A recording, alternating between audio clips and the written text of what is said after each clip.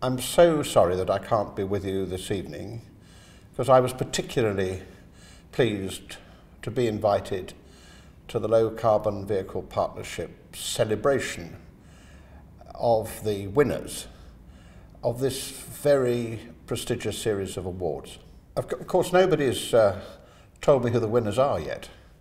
I shall be looking at those with real care, because their diversity and the range of issues which they have taken up and the contribution that they've made is truly amazing. I just want this to go on.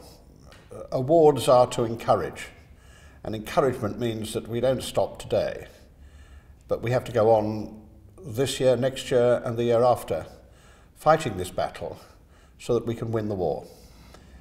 In the Climate Change Committee, we rely on the work that the partnership carries out in order to give real strength to the high-level demands which we are bound to make to reduce the emissions which road transport in particular cause. We can't go forward merely on the thoughts, the demands, the requests. We've actually got to make them real and find ways of ensuring that we protect our planet by reducing the way we are polluting it.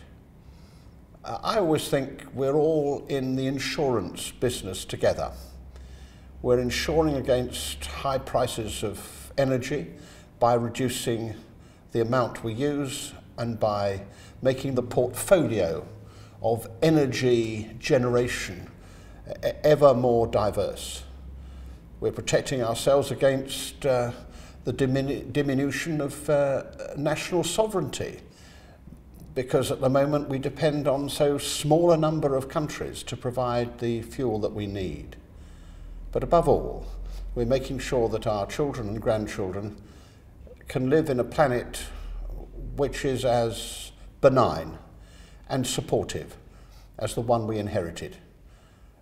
So between us, we've got to work hard, and the contribution of the Low Carbon Vehicle Partnership is absolutely essential. And I hope you have a really good evening.